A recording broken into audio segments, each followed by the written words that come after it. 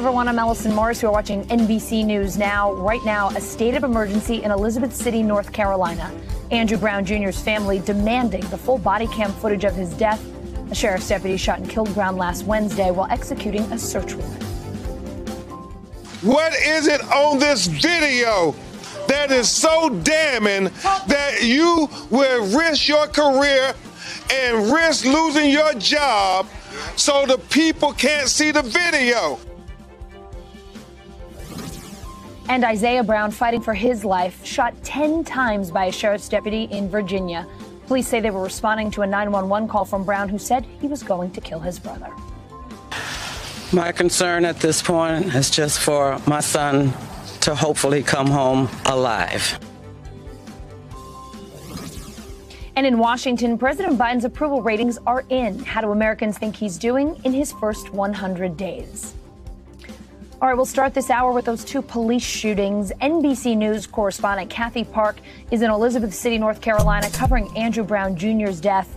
And NBC News correspondent Josh Letterman is in Fredericksburg, Virginia, where Isaiah Brown is in the hospital hanging on today. Kathy, we will start with you. Andrew Brown's family had expected to see the full body cam footage of his death today, but they only got to see 20 seconds. Why? What is going on there?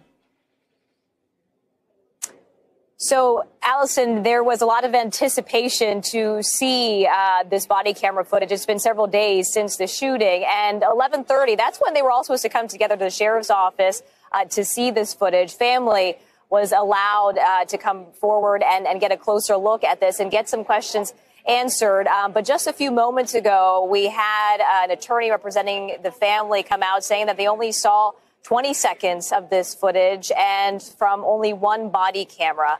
And they're saying there were several law enforcement officials on site when things quickly escalated. So they are quite baffled at the fact that they only got this snippet.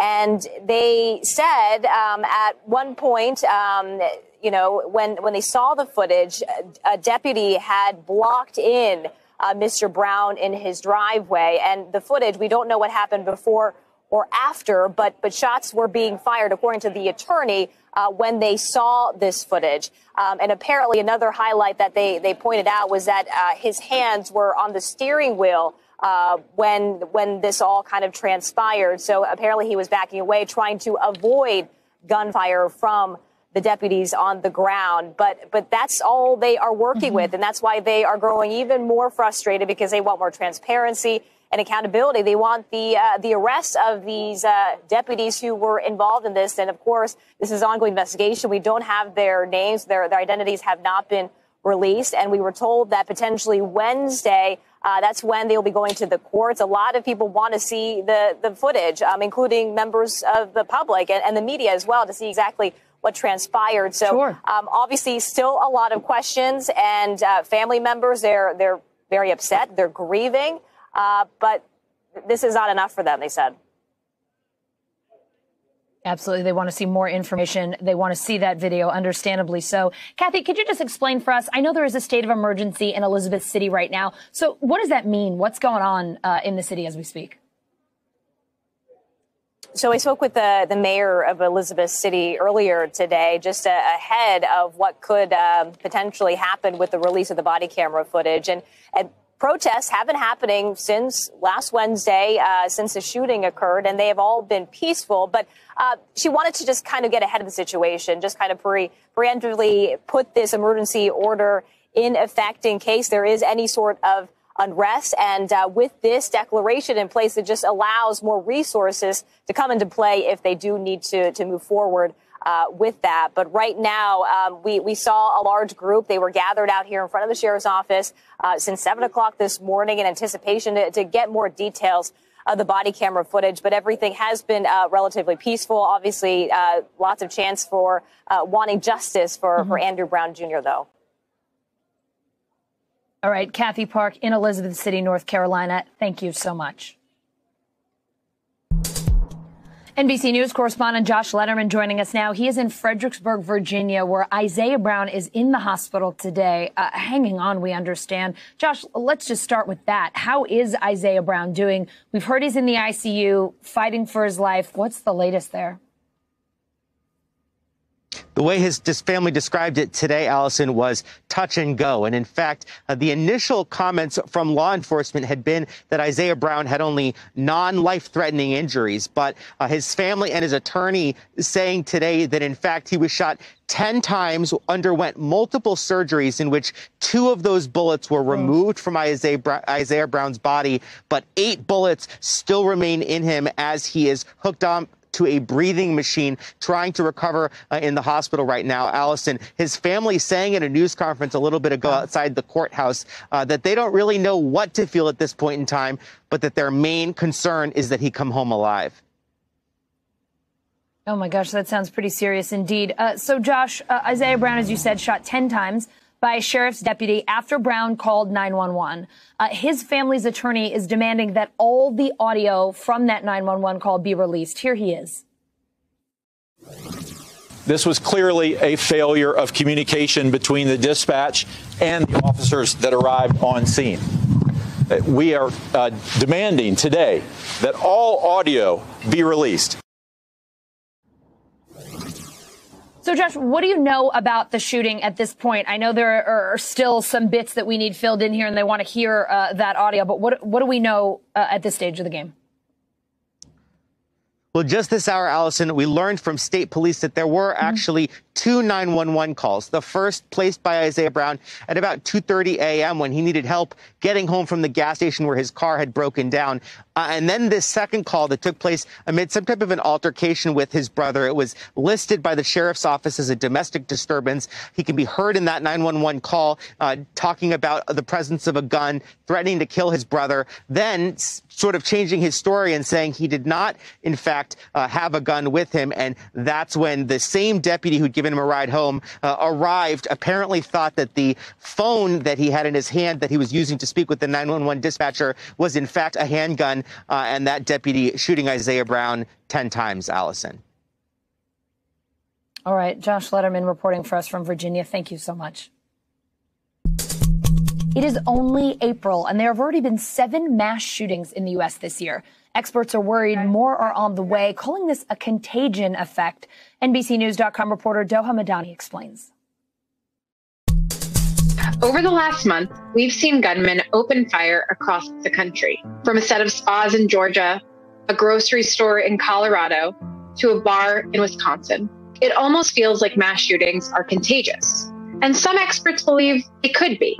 When mental health advocates discuss suicide prevention, they often warn of a contagion effect, when details about one suicide death triggers other people who might be in the midst of an emotional crisis.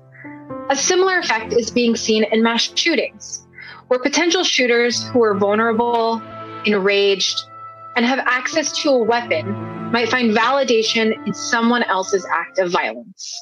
But the contagion effect shouldn't be confused with a copycat killing. Copycats basically are trying to mimic the same crime. Contagion effect is just more general, so that when the consequences of an event are something that the person would be reinforced by, then other people might be more likely to do something similar, but not exactly. A study from 2015 found there's about a 2-week period following a mass shooting where the contagion effect is at its highest. And a follow-up study in 2017 confirmed those findings, preferring the term generalized imitation. So much like in cases of suicide, it's important to be aware of how we discuss shootings, both in the news and on our personal social feeds. Researchers warn against sharing the photo of a gunman and suggest being wary of digging for too many details about their lives. That's to avoid giving them too much notoriety.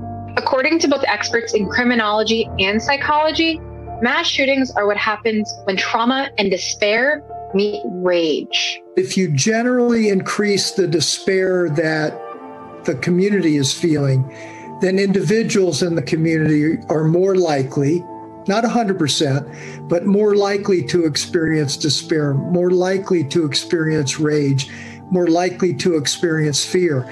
And those 3 emotions do the lion's share of the harm in our world.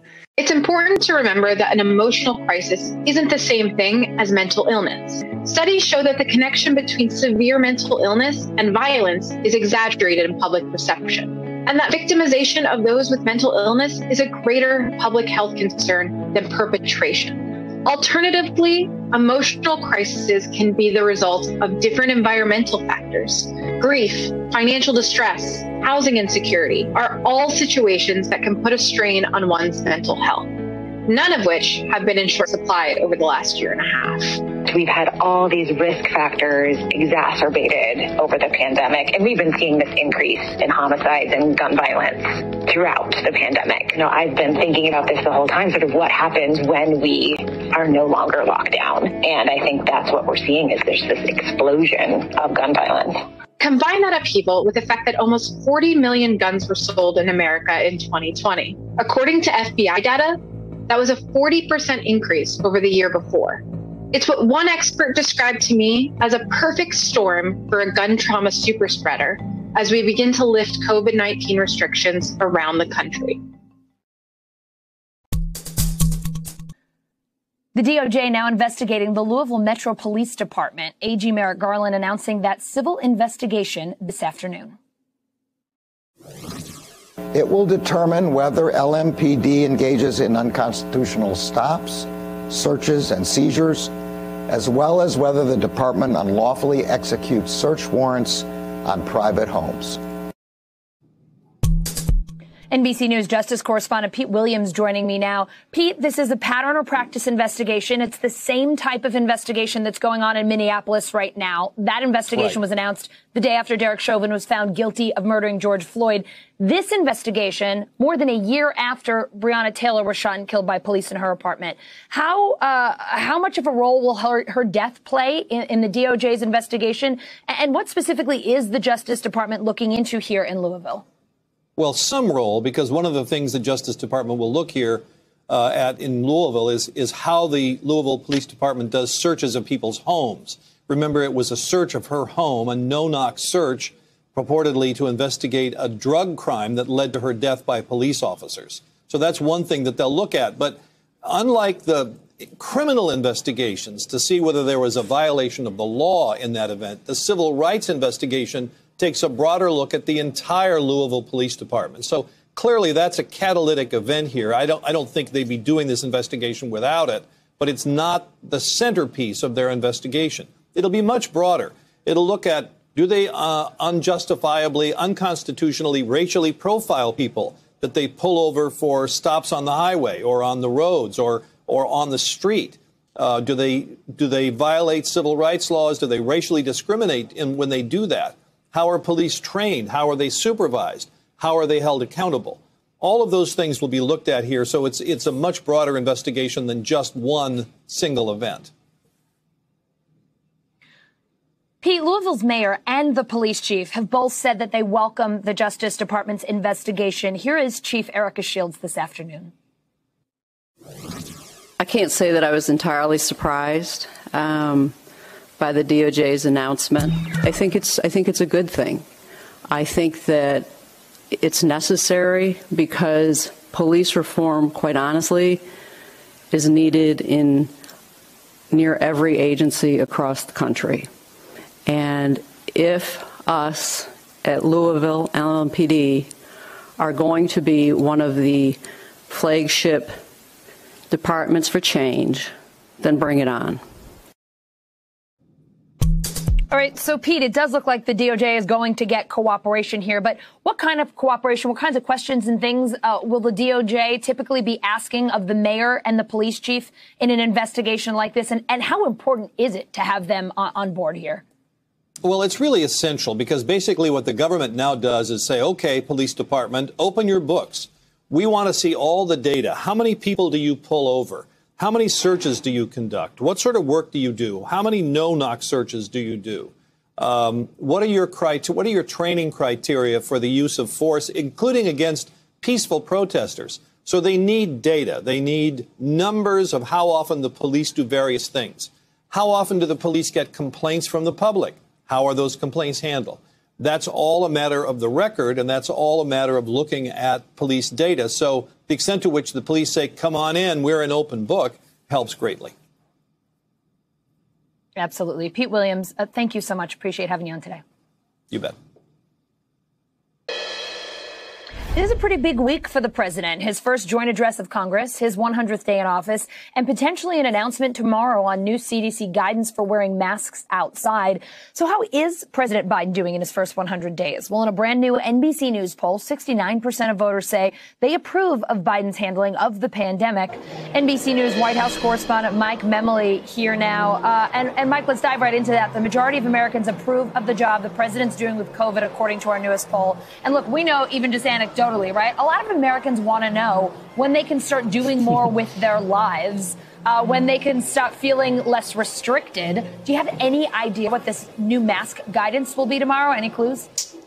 Yeah, so there are a couple key questions that this White House is grappling with around the issue of masking. Remember, when the president was president-elect, he talked about having a 100-day campaign encouraging Americans to mask up. So one of them is he going to call for extending that in any form as we move now into the second 100 days? Another has to do with, given the number of vaccinated Americans now, as we've crossed the 50% mark, and obviously there's still a ways to go, but what does having a vaccine mean for an obligation to continue to mask? And then thirdly, especially as we're now into the spring season, heading into summer, does an individual need to continue to wear masks outdoors, especially important for those of us who are starting to attend Major League Baseball games again, and we are encouraged to wear masks at the ballpark.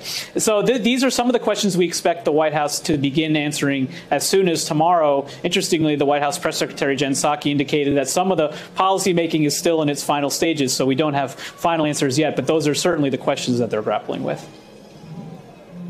Mike, I will mask on mask on mask on mask if it means I can go to a baseball game. That is no problem at all. But listen, we're all wondering, right? You go outside and you're just not sure, what do I do? When do I wear one? We're all just looking for a little guidance. So we will look forward to that tomorrow. Today, President Biden signed an executive order. It sets up a new task force to promote labor organizing. Who's running that task force? And what issues will it target? Obviously, jobs are a huge issue as we try to claw our way out of this pandemic recession. Yeah, this is one of those opportunities where I get to channel Joe Biden a little bit, because we heard him throughout the campaign say he was going to be a president who wasn't afraid to use, as he put it, the word union. He is somebody who has styled himself as a friend of labor throughout his career. So no surprise that he's setting up a commission within the White House to study labor in America, the role in America now. He said he wants to bring us back to what the National Labor Relations Act was intended to do, which is not just protect labor workers, union workers in this country, but to encourage people to unionize still. Remember, he lent his support in a very rare move for a president to those vote in Alabama about Amazon potential unionizing. Obviously did not end up occurring. But also interesting, Allison, you mentioned it, is who is running it. He has asked Vice President Kamala Harris to lead up this effort. The labor secretary, as you might imagine, Marty Walsh, is going to be the vice chair of this team. But this is another interesting example for those of us who are studying the relationship between president and vice president, of a way in which he's trying to bring Kamala Harris into the fold here, give her a significant policy portfolio for her to sink her teeth into. And so that's part of her new portfolio, in addition to what we know she's getting a first stab at today in her role leading up the diplomacy in the Northern Triangle, as she has a virtual meeting today with the Guatemalan president. Mike, we're also learning a little bit more about what the president's joint address of Congress will look like this Wednesday. I know there are going to be pandemic protocols in place. What can you tell us there? And can you just hit our audience with the viewing particulars so they know the whens and the wheres? And, of course, they'll be watching on NBC.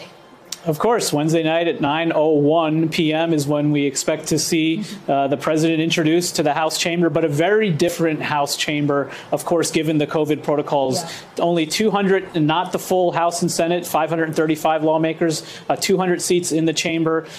Typically, the First Lady would have some invited guests, as we're typically used to seeing the president refer to in the galleries of the House chamber. Not so. The First Lady and the Second Gentleman will be in attendance, but they won't have the kind of guests that we typically see, in part because some of the members of the House and Senate are themselves going to be sitting in those galleries in order to have social distancing. The president will not be wearing a mask in the House chamber, but when we see that historic picture behind him of two women as the vice president, of course, Kamala Harris, and the speaker, the first time we're going to see two women seated behind the president when he delivers a State of the Union address, they may be still wearing a mask. But as to the particulars of the speech, the president is known to be somebody who was working on this up until the last minute. He was home in Delaware this weekend. His chief speechwriter, Vinay Reddy, and his message guru, Mike Donnellan, are the architects of this speech, but they're still putting some of the final touches on this. I expect they're going to be doing so right up until 9:01 p.m. on Wednesday night. Yeah, right up until 9 o'clock, they'll be making sure it's perfect. Listen, Mike, I know the focus is on what the president is saying, but I'm going to definitely take a moment, as I think a lot of women in America are, to stop and look at that and realize there are 2 women up there. We're making some progress. That's good stuff. Thanks so much, Mike. You got it. What happened on January 6th when House Minority Leader Kevin McCarthy called President Trump in the middle of the Capitol riots? McCarthy is now skirting some questions about that phone call, saying then President Trump didn't know about the riots when McCarthy first reached him. NBC News political reporter Alan Smith has quite a few stories on the GOP on NBCnews.com right now. So, Alan, we're going to go through all of these. Let's start with McCarthy changing his tune. That is not what he originally said about his call with Trump. What's he saying this week? Well, I mean, he's sort of dancing around questions about what was said on that phone call. I mean, if you listen to his answer in an interview with Chris Wallace yesterday, he's basically saying a phone call happened, the riot was going on, and I told the president to put up a video. And then he did. And then that was very good from him. And I think Chris Wallace pushed back and saying, hey, that video came out hours later and it really wasn't that strong. I mean, this is a video we're talking about where the president was saying, we love you. You guys are great, but please go home. And McCarthy, he's basically had a long time to sort of respond to this account of the call that's been made public by Jaime Herrera Beutler, who is one of the Republicans who voted to impeach Trump. And, her account was pretty damning. It was a huge part of the impeachment trial. And we never really heard much from McCarthy then about that call. So, it's kind of interesting to hear 2 months later, he's really giving a sort of bare bones assessment of what happened on there. And really, it's in line with him not wanting to distance himself from Trump too much. We saw him weeks after the riot go down and visit Trump at Mar-a-Lago. He's clearly, calculated that keeping Trump in the fold is very important for Republicans heading into the midterms. But, the result of that is we're seeing this evolution from McCarthy saying, look, Trump, he shoulders some blame for what happened on January 6th, to him not really wanting to talk about that too much. Right, you're also reporting on Republican Senator Ron Johnson from Wisconsin, who recently said this about the COVID vaccine. What is the point? If the science tells us that vaccines are 95% effective. So if you have a vaccine, quite honestly, what do you care if your neighbor has one or not? That is not exactly the advice we've been getting from medical experts, Alan. I know his colleague, Republican Senator Shelley Moore Capito, is not too happy with that messaging. What's she saying? Well, she said in an interview on CNN's State of the Union yesterday that comments like that from Senator Johnson really hurt the overall effort to get as many people vaccinated as possible. And of course, keep in mind, this is with the backdrop that there's a solid maybe 30 to 35% of conservatives and Trump voters who are saying right now they don't want to be getting the vaccine at all. They're just hard nosed on it. And there's another significant number of conservatives and Trump voters who are saying that they're still on the fence about it. So, I mean, comments like that from Senator Johnson, they're not really working to help encourage more people to get the vaccine. And really, with Republicans and Democrats, you're kind of seeing a broad consensus toward getting people to take the vaccine and trust its safety. But with Senator Johnson, it's not even just the vaccine issue. I mean, he's kind of been at the forefront of some other conspiracies, whether it be, anti-vax stuff or also, as it relates to the January 6th riot, right? He was the one using this frame of I'm just asking questions, talking about, was there Antifa at the front of the line during the riot? So this isn't really that new from Senator Johnson, but you're going to see Republican pushback on this because most Republicans are really on board with getting as many people vaccinated as possible. And you've even heard from former President Trump, get the vaccine. Alan Smith with nearly as many stories on the GOP this week as he has Pittsburgh sports bobbleheads behind him. I'm super into that, Alan. Thank you so much. Thank you. I only wish I had more. Let's go to NBC News Now correspondent Simone Boyce. She has the latest headlines for us from NBCnews.com. A very happy Monday to you, Simone. Hey, Allison, starting with the European Union and some news that could impact your vacation plans. So fully vaccinated Americans might be able to travel to the EU this summer. The head of the bloc's executive body didn't establish a timeline for travel to restart, but did say they'd be requiring digital vaccination certificates. And Apple announcing plans today to build its first East Coast campus in North Carolina's Raleigh-Durham area. The tech titan will invest $1 billion in the state and the campus, and it's expected to create at least 3,000 new jobs in the Tar Heel state. Big picture here, Apple is looking to ramp up investment now that the U.S. economy is recovering from the pandemic. And growing anger over in India after the government ordered Twitter to take down posts criticizing its handling of COVID-19. Prime Minister Narendra Modi is facing accusations that he's downplaying the government's response. Twitter confirmed to NBC News it partially complied and withheld content, but only in India. And the Prime Minister of Thailand slapped with a fine for not wearing his mask in public. Authorities are fining people up to $640 for not wearing a mask, and clearly no one is exempt from the rule there. It's an attempt to control the latest COVID outbreak in that country. And Chloe Zhao making history after becoming the first woman of color to win the Oscar for Best Director. But her home country of China isn't celebrating. Chinese state media hasn't mentioned her win, and online any mentions on blogs, websites, or social media seem to be censored. Zhao has faced nationalist backlash for allegedly insulting her country with comments on the political system. Really a missed opportunity there, Allison, not to celebrate this huge achievement. And Simone, I can't help smiling looking at those pictures. I screamed last night. I was so excited for her and Frances McDormand. Nomadland was such a good movie. I absolutely loved it. So great to see their wins. Yeah, absolutely. Thanks, Simone. The Johnson & Johnson vaccine now available in Los Angeles County. Patients who get the shot will also get a pamphlet with details on the potential risks. The nearly 2-week pause on the J&J shot is making some L.A. residents still a little bit nervous. NBC News correspondent Aaron McLaughlin is outside a community health center in South Los Angeles. So, Aaron, tell us, now that the J&J shot is back in circulation, what's the plan to get it into arms there? And what are the folks who live there saying about it? Hey, Allison, well, here at this health center in South Los Angeles, officials are working overtime to get as many shots into arms as possible, whether that be Moderna, Pfizer, or Johnson & Johnson. Let me just set the scene here behind me. You can see here they're setting up vaccine tents over there. That's where you get the actual vaccination. This is what they call the pit, where people sit and wait to see if they have any side effects following the shot. And this is really critically important, especially when you consider how the pandemic has hit the southern part of Los Angeles and hit it hard. At one point, officials here estimated that 25% of the population had COVID-19. It's a densely populated area, many migrant workers here as well. And over here, let me just show you here. This is where they're preparing the syringes. You can see they've got some Pfizer set up here.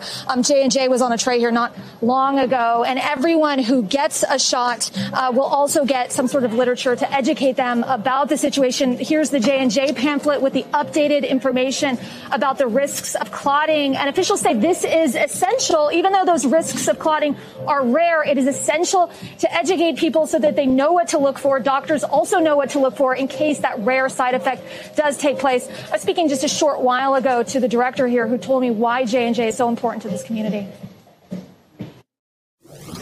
We had other patients who were traveling outside of the country who were adamant they really wanted J&J. Those who live here but may work in Mexico City, for example, they came and got the J&J this weekend. There are people in our community that prefer J&J because they only wanted to be poked once and they wanted the maximum protection they can get, and they felt for them the right choice was J&J. We were so excited when we got word on Friday that we can unlock our fridge and use it, and we're very proud that we were able to use several doses of J&J from Friday onward, and we're going to do a lot of that today.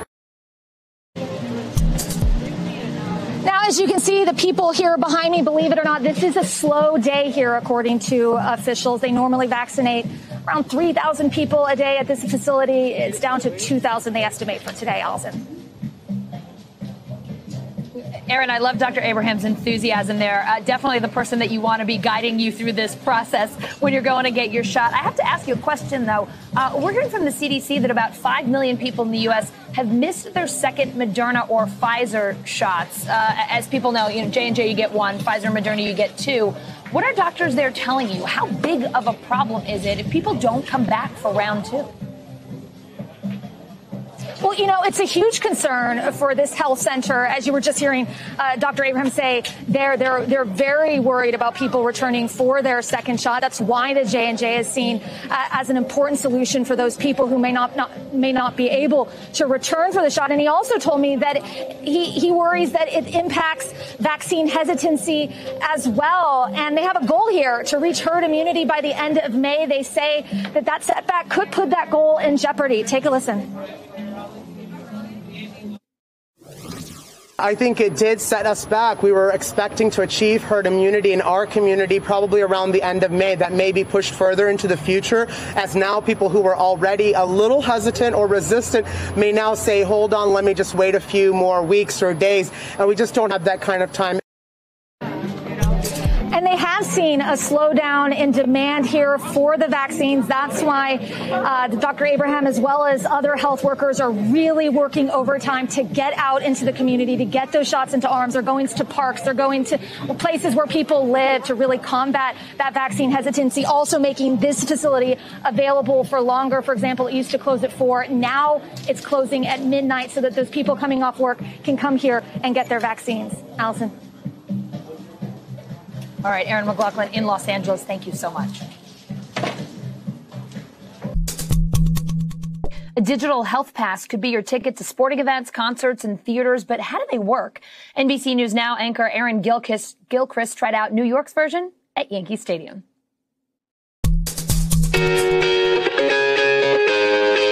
Look closely. Yep, there are fans here in the stands at New York's famed Yankee Stadium. Baseball lovers are slowly making their return to the ballpark. But before you can get into a ball game or many other large events in New York, you have to prove that you're COVID-free.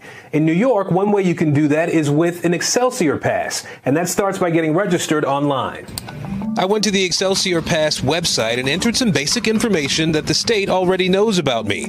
Name, birth date, zip code. You'll also have to answer 3 challenge questions whose answers are unique to you. In my case, they were about my last COVID-19 test. While people have been calling it a vaccine passport, it's really a health pass, confirmation that you've recently tested negative or been vaccinated for the coronavirus. In less than a minute, I had my health pass showing a negative PCR test. That's acceptable until midnight on the 3rd day after my test. The rapid antigen test pass is good for 6 hours after your test, although my producer found that his info from a test he took around 3 p.m. didn't upload to the state fast enough to generate a pass before the 6:30 game. He still was able to use the test provider's results to get in. If you're vaccinated, Excelsior will generate a pass that's good for 180 days. Then you'll have to retrieve a new one. Now that I know my pass is ready, no paper to keep track of, and we're off to the ballpark. Now, I waited until I arrived at the stadium to download the Excelsior app to my iPhone. You should definitely do that before you get here. But after a few taps, the app is loaded and my digital pass is in my palm. We made it to Yankee Stadium. I've got my health pass ready to go. Let's get in line. Face covered, social distance. I waited my turn in line. Now, some venues scan the QR code on your phone. Others will verify your pass is valid by the date. They all are supposed to ask to see your ID to match your name and face to the pass. A quick temperature check, and I'm through the entry gate and on my way to my seat. And just like that, we're in. Time to go enjoy some baseball. Now, this pass is only being used in New York right now, and it's not required. These venues will accept other forms of proof of status. The state says the Excelsior Pass doesn't collect or store your personal information, and when your COVID test pass expires, you have to start from scratch to get a new one. It is time for The Bottom Line, our daily look at what's happening in the business world and beyond. We've got big tech earnings, the Fed, and the American Families Plan all on deck this week. So let's bring in CNBC correspondent Rahel Solomon. Rahel, a third of the companies in the S&P 500 reporting results this week.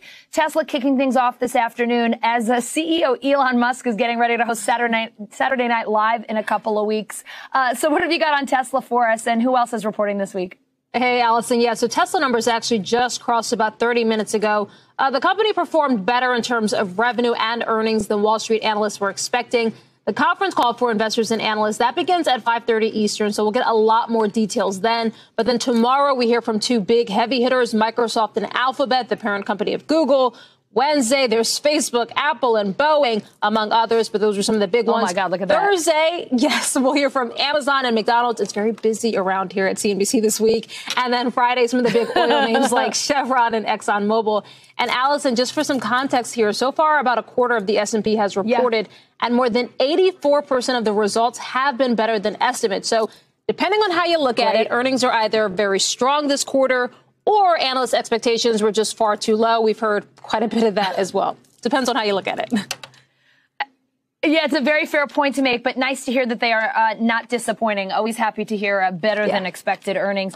Let me ask you about the Federal Reserve. They're meeting Tuesday and Wednesday. Normally, we would be watching for a rate change, but the Fed has made it pretty clear they are keeping rates near zero while we work our way out of this pandemic. So no real major interest rate talk this week, but I know inflation is a biggie. What are you watching for there, and why should our viewers care? I know when the Fed releases its reports or talks to the public, they sometimes use big words that don't mean a lot to the average person. So why is this two-day meeting important for the average American? Yeah, and sometimes it's full of jargon. So it's important because the group works to control inflation. So yeah, keep prices in check when you go to the grocery store, not too high. They also watch the employment picture very closely. So while the labor market, of course, has been showing signs of improvement, the Fed has acknowledged it's not where it needs to be. That's part of the reason they're keeping rates so low, as you said, Allison. And low rates matter because they allow for cheaper borrowing, which can make things like mortgages. We know that they've been at historic lows, and auto loans more affordable for ordinary Americans. So that's why it really matters.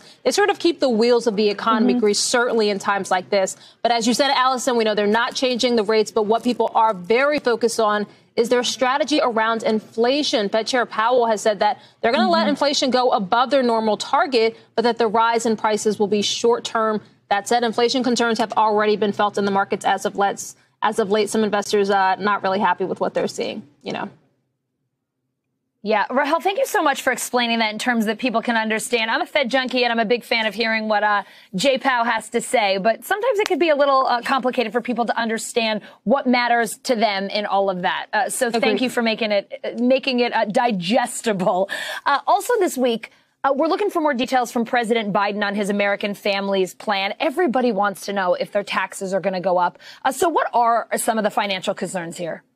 Well, your taxes may go up depending on how much you make. If you are a very high earner, there's a chance. So, yes, we're going to hear from President Joe Biden on Wednesday. He's going to address a joint session of Congress. He is expected to unveil the details of his American Families Plan and the tax increases to pay for that, including a much higher capital gains tax for the wealthy. That has been making quite the fuss in the investment community. It also briefly shocked the markets, which led to quite a sell-off last week when that news broke. So, Allison, the expectation is that he will propose a capital gains tax rate of 39.6% for people earning, and here's the thing, more than $1 million a year. But that alone does nearly double the long-term capital gains rate of 20% for the richest Americans. We should say the White House, by the way, pushing back today against some of the criticism, saying that, among other things, the increase would only impact 0.3% of taxpayers. So the answer is, yes, your taxes may go up, but only if you make $1 million a year, at least according to the White House.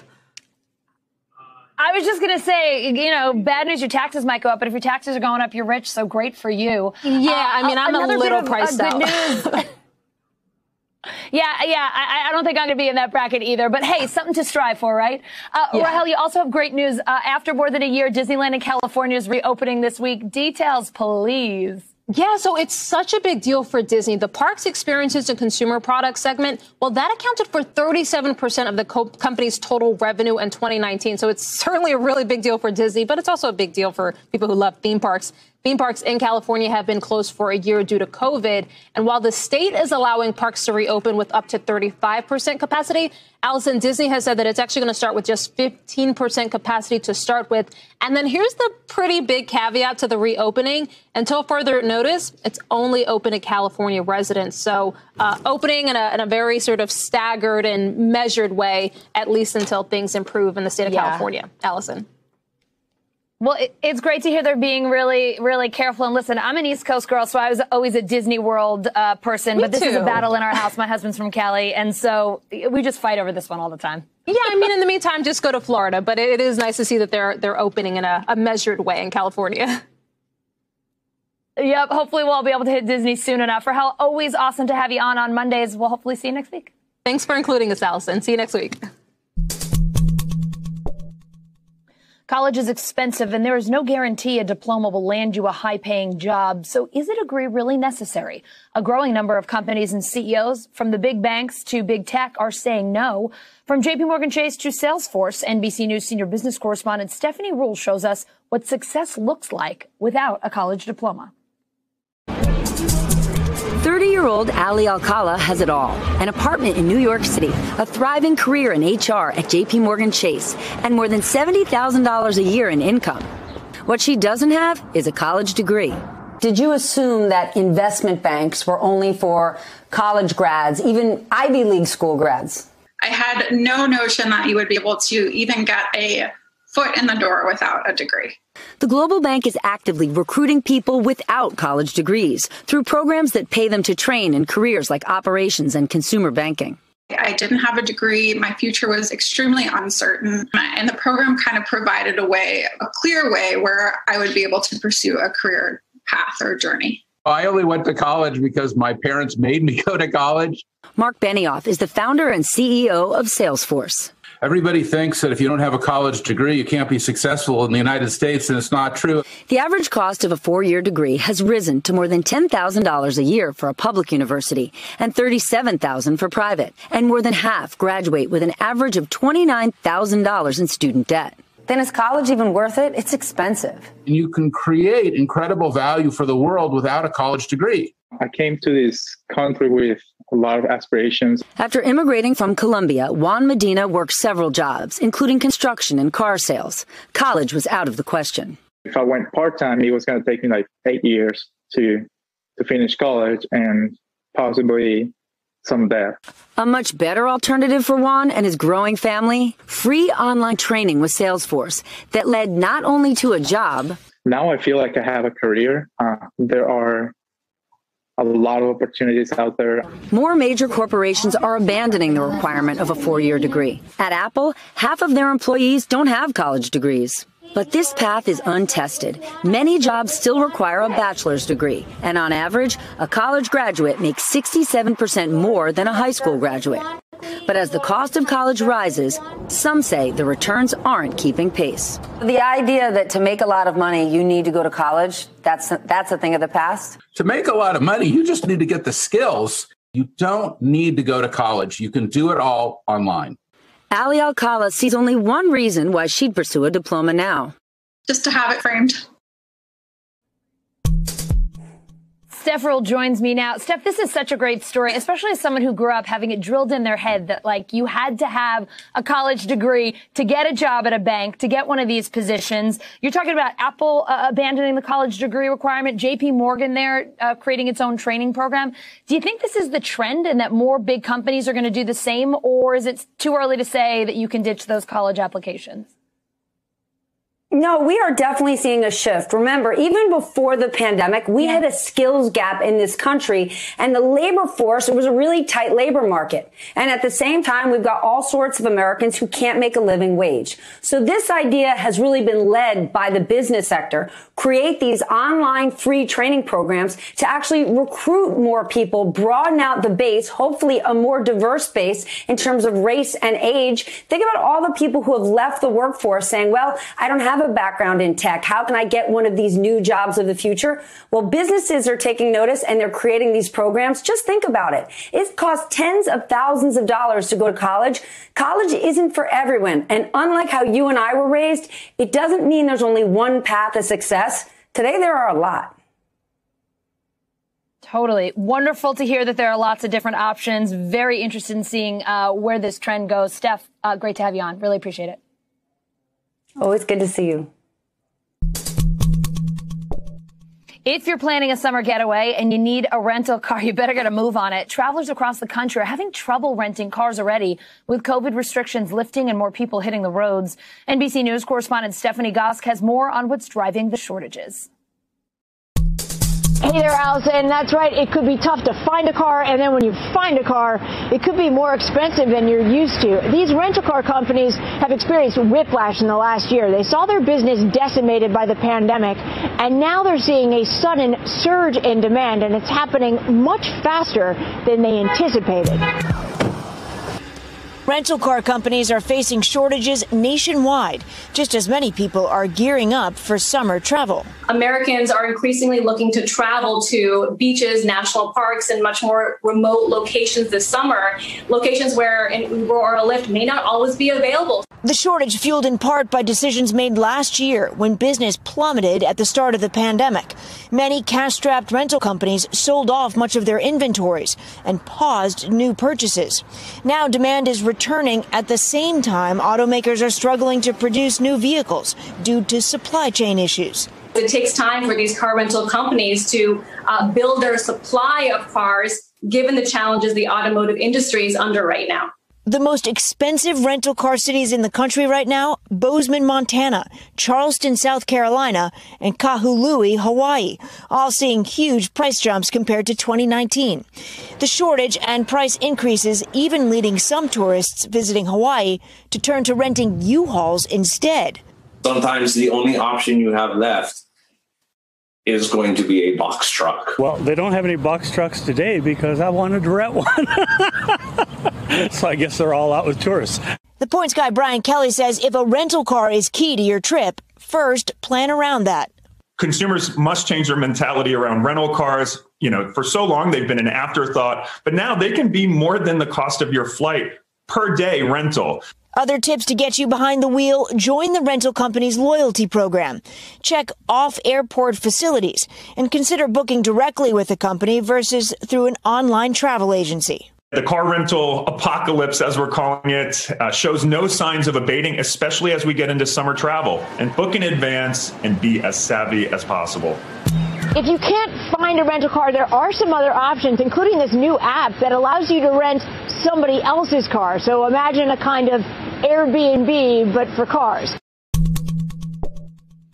Tiny plastics are causing some big environmental concerns. From tires to toothbrushes, microplastics are in practically everything, and they are littering our oceans and even lining our stomachs. NBC News correspondent Carrie Sanders shows us what's hiding out before our very eyes. Sunrise over the Gulf of Mexico. We're going to head around the point here up into Boca Ciega Bay. We're with researchers from Florida's Eckerd College. Just want to make sure that we're not tangled in any way. Casting nets, not for fish, but to study something we can't easily see, microplastics. What we can easily say is, yes, there's microplastics basically everywhere in Tampa Bay. Microplastics the size of a pencil's eraser or smaller. Oh, there's some plastic right there. You don't look out here and you don't see plastic, but yet it's all around us. It's no surprise plastics litter the oceans, but it's how microplastics enter the environment that may surprise you. That fleece washes away microplastics with every load. A tire's wear and tear deposits rubber, but also tiny bits of plastics onto the road that eventually drain into waterways. Even your toothpaste includes them. 43.779. Researchers here found Tampa Bay is littered with 4 billion particles. There's probably a particle per liter. One particle, one piece of microplastic. Yes. Per that bottle of soda that I have at home. Per that container right there. Is that a lot? Yes, that is a lot. It's a lot higher in concentration than we find offshore. It's not until the samples are brought to shore, mixed with reactive agents to luminesce, that the microplastics under a black light glow like stars in the Milky Way. All those little particles are? Microplastics that we collected today. Wow. And I could not see it out there. Nope. Wastewater treatment plants are often the last line of defense. What is all this? So this, unfortunately, is all the unflushable items that people put down their toilets and their drains. And if you didn't capture it here, this might become the microplastics out in the Gulf of Mexico? Definitely. If there's larger pieces of plastic in there, they could be broken down into smaller pieces, and then that will become the microplastics. Just to do our interview, I had to put on a safety vest that was, yes, wrapped in plastic. Plastics are ubiquitous. They're everywhere. I mean, we're wearing plastic hats, right? I had to take this out of a plastic It's bag. a huge problem, right? So again, this all kind of goes back to the root. Like the root of the problem here is the plastics, all the plastics that are surrounding us. But how do we face that? We start with educating the public about these things. How does a consumer say, I'm going to make a difference? Because we think we're recycling, we're putting our plastics where they should go, and yet the microplastics are still winding up in the Gulf of Mexico and our world's oceans. So one of the things that we can do is we can start having this conversation with people. First and foremost, people need to know where all their water goes, right? I think if a lot of people knew that washing their hands, flushing their toilets, all that water and all that plastic contained in it comes to a facility like this, and how that then becomes our problem to have to try and fix all that, to clean that water, right? Plastics have been somewhat demonized, but when you go to the store, you can't avoid it. It's hard to avoid plastics. Even for you, and you know what you're doing. I'm not going to lie, but you know what? I try to do little things like I use reusable shopping bags, so that takes the plastic bags out of the equation. Now, I can't avoid having plastic in my tires, so if we're going to use them, let's try to use them in a way that's responsible. So we can try and eliminate some of the plastics in our lives. Realistically, will we get it all in our lifetime? I wish I could say we would, but we can start by educating. But some people would just throw their hands up and say, this is not on me. I can't change it. I know how frustrating that is. As an educator, I hear that argument all the time. People say, I can't change the world. And I say, yes, you can, because one person starts to make the change, other people will follow suit. And what's in the water is also in sea life. How bad's the problem? One study suggests we are eating the weight of a credit card in plastic every week. If the plastic is in the ocean, is it making its way into the fish? We know for sure that microplastics are being mistaken for food by the smallest organisms in the ocean, like krill or plankton even, and then that gets eaten by the next level up in the food chain, and so it will end up on our dinner plate. Is that plastic going to cause me a health problem? We don't know. We don't know. We're still trying to figure that out. Microplastics, the smallest big problem that's hidden from view. Hey, NBC News viewers, thanks for checking out our YouTube channel. Subscribe by clicking on that button down here and click on any of the videos over here to watch the latest interviews, show highlights, and digital exclusives. Thanks for watching.